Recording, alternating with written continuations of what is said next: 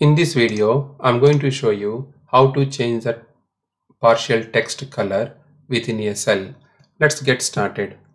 I have some data set here that contains serial number, full name, login ID, account status. And account status, some of them are active and some of them are disabled. So my requirement is to display if it is active, then only the first letter should be the green, and if it is a disabled, only the first letter should be the red color with the bold formatting. And I want to use the same status if I'm using the upward arrow key and downward arrow key. So this is how we wanted to implement. But if you use a standard font color option, it is going to change it to the entire text. So, but our requirement is different. Our requirement is to change only the first letter. So to achieve this, we are going to use the macro. Press Alt F11 in our keyboard. Then it will insert the, it will open the Microsoft Visual Basic application editor. So here we need to create a macro. So the macro will start with sub, and then macro name, give some meaningful name. So change partial text color underscore macro underscore green,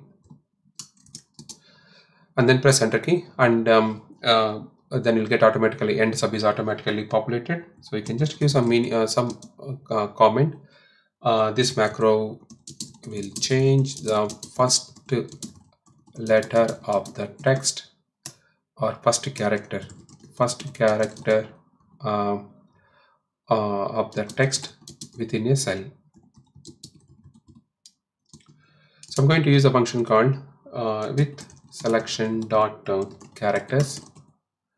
Then the starting length equal to 1, and then the starting position equal to 1, and the length the number of characters equal to 1, and for this is for font.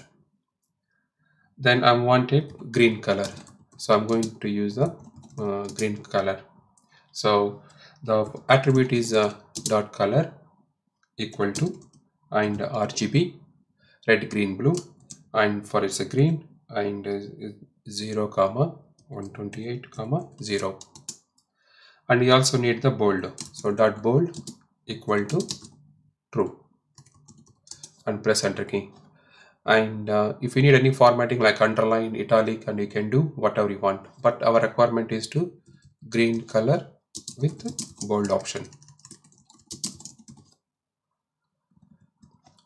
Then end with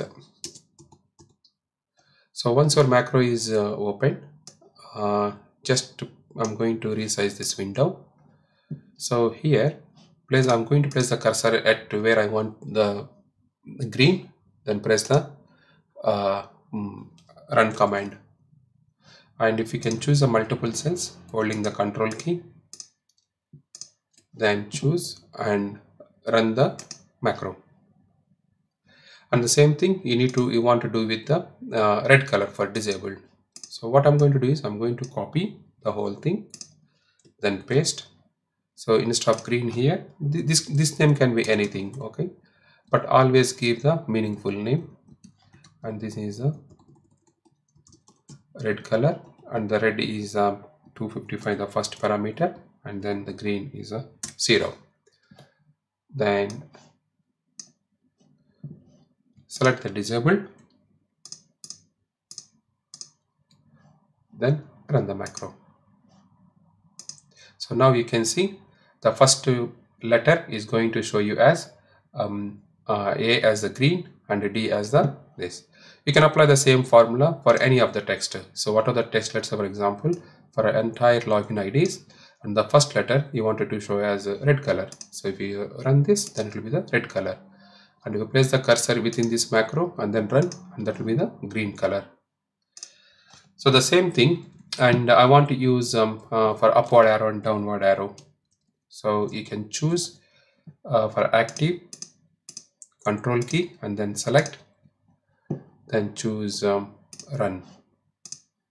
And you can sort the data, and then you can also run using the sorting the data. So I have another table in this example.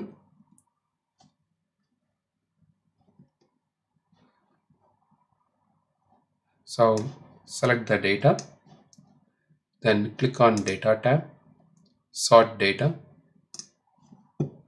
I'm going to click the sort option based on active status, account status. Then okay. So now you can see all account are showing as.